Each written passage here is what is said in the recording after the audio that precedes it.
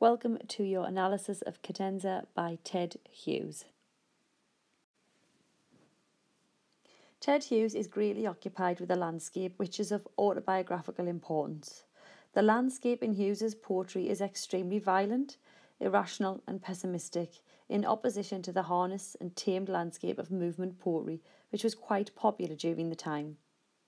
Owing to postmodern ideologies, Hughes deals with the life of instinct and blood, or the predatory energies of the natural world. That's going to become very important for us as we analyse Cadenza.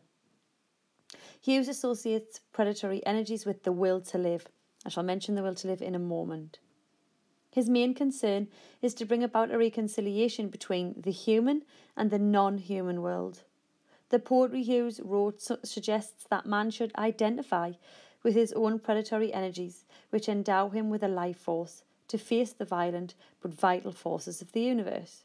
In other words, Hughes's poetry often deals with life in the presence of the destructive forces of nature. As mentioned on the previous slide, the will to live. The will to live is a psychological force to fight for survival, seen as an important and active process of conscious and unconscious reasoning. This occurs particularly when one's own life is threatened by a serious injury or disease. The idea in which someone who is on the threshold of death may consciously or unconsciously try to stay alive through the belief that they have a reason or something to live for. Again, that's going to become important as we analyse Cadenza. What is the poem about? The poem presents a violinist who is caught in extremely violent surroundings. In Hughes's poetry, violence is a result of the struggle between the contradictory forces of life and death, creation and destruction. This is presented in this poem by powerful images. If we just look at the title in a little bit more detail, Cadenza is perhaps Hughes's most lyrical poem. And the meaning is that it's an improvised or written out ornamental passage played, so it's a piece of music, or sung by a soloist or soloists, usually in a free rhythmic style. Okay, so it's related to music here, so we must use that in our analysis. Cadenza is usually over a final or penultimate note in a piece and accompanies the rest of the notes. Okay, so it usually, as you say there, is over a final or penultimate note in a piece at the very end of the piece of music. Again, we will discuss that in more detail as we go. This poem is his most lyrical. The images that we read and are confronted with are those of death, terror, lost love and mourning. Now that's important because the poem then makes for an elegy to Sylvia Plath. Sylvia Plath was Ted Hughes' wife, very famous poet as well. So it's almost in memorial of her. The poem echoes and summons up the tone, pitch and voice of Sylvia Plath's poetry, especially the poem Ariel. Okay, so it's really important that we understand that this lyrical piece of music also acts as an elegy to Sylvia Plath. Her resilience and her suicidal death echo in many of the lines. So make sure we understand that as well. If we begin with structure, the poem uses free verse, and that represents the music associated with the title, i.e., the reference to something being improvised and this free rhythmic style that the title refers to. I suppose you can argue as well it is the isolation of Ted Hughes from his beloved Sylvia Plath, which is linked to the next thing I'm going to say. Now, the poem begins with a single line stanza, and that embodies his loneliness and his isolation as a solo violinist. Also, his futility in the face of his surroundings, that in the face of nature and the power of nature, he feels worthless. He feels quite weak, doesn't he, at points. But as I mentioned just a few seconds ago, it's his isolation away from his wife, Sylvia Plath, who committed suicide. After your single line stanza to begin, we then get 2 line stanzas which follow. And that is a couple of things. It is the fight between mankind and nature, which is one of his big themes, isn't it? It is also the struggle between the conscious and unconscious efforts to survive, i.e. what I referred to earlier as the will to live. And it is also the contradictory forces of life and death. There's quite a few reasons there why you've got 2 lines, 2 lines, 2 lines. And don't forget as well, it is his elegy to Sylvia Plath and potentially their relationship as a couple. There is the occasional use of enjambment throughout the poem as well. It's not all the time, it's just occasional, and that is twofold. It is the build-up of this musical piece, as it builds up and it builds up until we get the explosion at the end. But it's also the power of nature, which strengthens and strengthens until we reach the climax, as I say, a huge explosion. And we have the occasional use of the caesura as well, especially on the last line. Caesura is a pause in the middle of a poetic line, so a full stop or a comma or anything. And the caesura on the last line allows the explosion to be more dramatic as the music ends. This explosion of the fight between him and nature, the fight between the conscious and the unconscious, and to a certain degree, I suppose, the ending of his relationship with Sylvia Plath. If we just analyse a few lines at a time. So we've got the violinist's shadow vanishes, the husk of a grasshopper sucks a remote cyclone and rises, the full bird throat of a woman walking water, the loaded estuary of the dead, and I am the cargo of a coffin attended by swallows. So, the poem begins with a description of the condition of the violinist in the face of violence. The repeated V sound emphasises his futility in the face of nature, and the idea that he vanishes implies he is insignificant in comparison to his surroundings. The image of the husk of a grasshopper which sucks a remote cyclone and rises is a metaphor. It manifests the will to live, or the life force which is needed to survive in the face of the creative and destructive energies around it. So here the grasshopper has obviously chosen to survive, and therefore we get this over-exaggerated image that it sucks up the cyclone. The power of nature is expressed here through the disparity between the grasshopper and this cyclone, because obviously a cyclone realistically would demolish the grasshopper, wouldn't it? And we see the fight between creation and destruction and life versus death here. And also the violinist in line 1 begins and ends the entire poem, because remember, we must remember throughout that this is a reference to a piece of music. Another image is that of a female character who is highlighted through the use of alliteration. The full bird throat of a woman walking water, personification. The loaded estuary of the dead. Got more on the next slide about this, but the alliteration of the W presents a struggle. The struggle of the estuary being full of dead.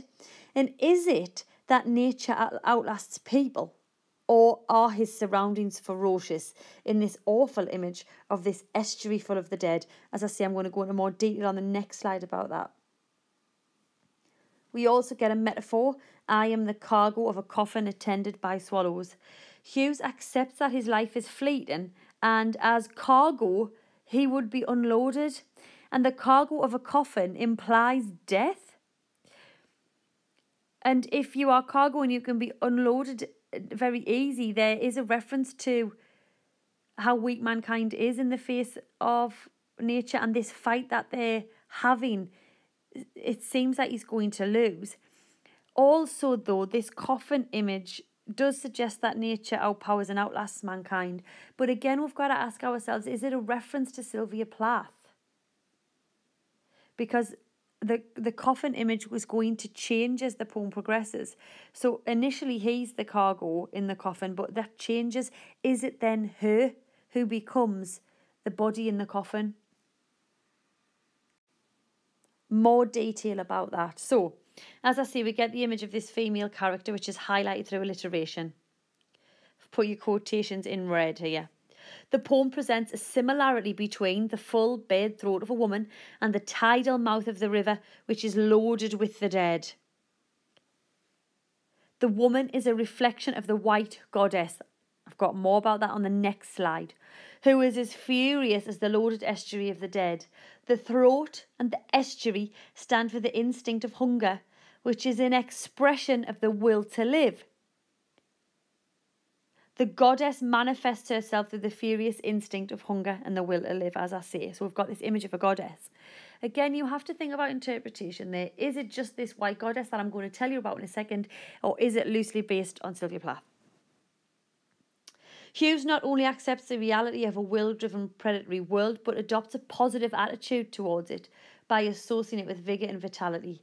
The vitality is caught in the midst of death, destruction, war and violence.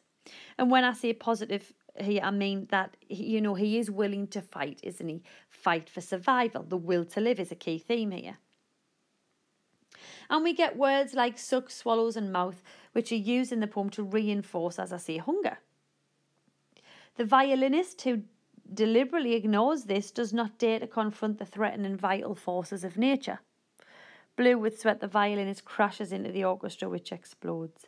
So again, we get this isolated image of the violinist against this ferocious backdrop and the surroundings. Some additional information about the White Goddess. So the White Goddess, A Historical Grammar of Poetic Myth, is a book-length essay on the nature of poetic myth-making. The book is based on earlier articles published 1948, 1952 and 1961, and they were revised. Now, the White Goddess is an approach to the study of mythology. The author and poet Robert Graves proposes this existence of a European goddess, the white goddess of birth, love and death, much similar to the mother goddess, inspired and represented by the phases of the moon. Now, throughout, Robert Graves argues that true poetry is linked with ancient ritual, the ancient ritual of the white goddess and her son. And ultimately, the book suggests that there's one single goddess with her son, and that every religion in the world that has any form of goddess is from this goddess. So, in making this claim, sorry, I've missed the bottom bit off there. In making this claim, we have almost an idea of feminism here. Apologies, I've missed that off the bottom. There's an idea or a link to feminism if you've got this one goddess who has influenced every religion in the world. Again, this is your interpretation about this white goddess and this link, this mythical link. Is it related to the music? Is it related to his marriage? If we return back to the poem, we get "And I am the water, bearing the coffin which will not be silent. The clouds are full of surgeries and collisions, but the coffin escapes as a black diamond."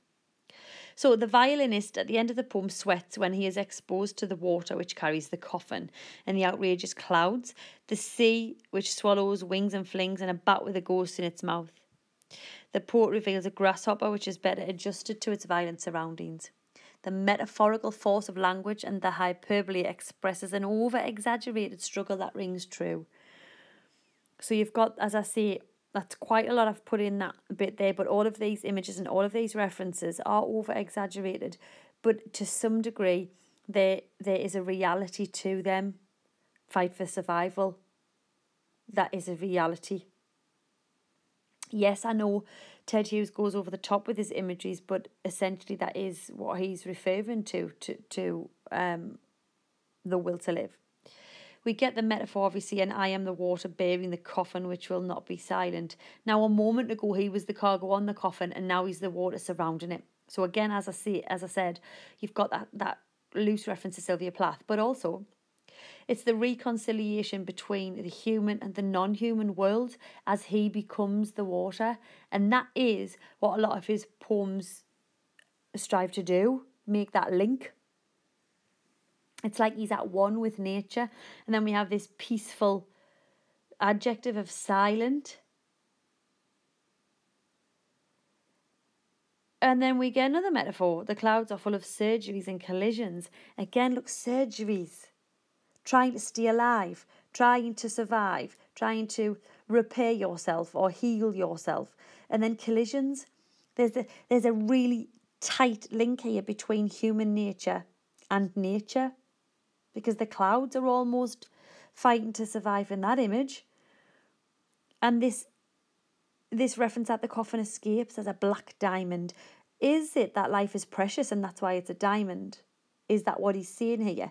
But remember, the colour black has ominous connotations. It has connotations of death. And this diamond becomes a ruby brimming blood. Look at that personification. And we've got the juxtaposition, the value of existence and the fragility of it. So a ruby suggests something valuable, but then something brimming with blood suggests it's injured, it's fragile. It's fragile. And we've got the harsh consonant sounds and the plosive B, and it really does explode out of your mouth. And we've got a simile as well here. The whole sky dives shut like a burned land back to its spark. Look at burned and back again, the plosive B sounds. This is all leading into the massive explosion at the end of the poem. It's sound imagery to link to this lyrical idea we've got going through. And the sky seems to react in an evil way by shutting out the sea and shutting out other things. Is nature then shutting out mankind? Is that a link to the Garden of Eden, when Adam and Eve were thrown out of heaven? Possibly. And then the end. A bat with a ghost in its mouth, struck at by lightnings of silence, blue with sweat, the violinist crashes into the orchestra, which explodes. I've mentioned sweat again there because I know I did mention it earlier, so it's on this slide as well. That the violinist sweats when he's exposed to the water which carries the coffin. So perhaps the violinist at the end begins to panic. And we return to the musical theme of the violinist at the end here, a soloist. Perhaps this is a reminder of his loneliness, that he's isolated. Explodes at the end of the poem. Notice that is how we finish the poem. I did mention earlier that you have your caesura here, which is your comma, which allows the explosion to really ring out loudly and be on its own for prominence. And the explosion is the crescendo of music as it comes to the end, like the highest moment, and the collision. And it is the collision of predatory instinct and the natural world, as if they've collided. Okay, the predatory instinct and the natural world, the fight for survival versus nature, which we've had throughout the poem, haven't we? And as I said at the beginning, throughout the poem we have this link between the conscious and the unconscious, trying to fight, trying to stay alive. And in the face of all this, Ted Hughes uses the natural world, and what we realise is how powerful the natural world is, and that for the most part it will outlast us. All the way through we have the presence of the destructive forces of nature, even the grasshopper, which is exaggerated, but again, that's what he's showing us. And remember, his concern here is the reconciliation between the human and the non-human world, which is why we have these bizarre images all intertwined. We must also remember that the poem acts as an elegy to Sylvia Plath. And as I said at the beginning, it echoes her tone, her pitch, her voice from some of her poetry. The musical theme is throughout. We've got this idea that not only is a poem that is an elegy to her, but perhaps a piece of music as well. Something quite lyrical, something very fanciful, because the images aren't real, are they? a lot of the images there are over exaggerated. I hope this has been useful.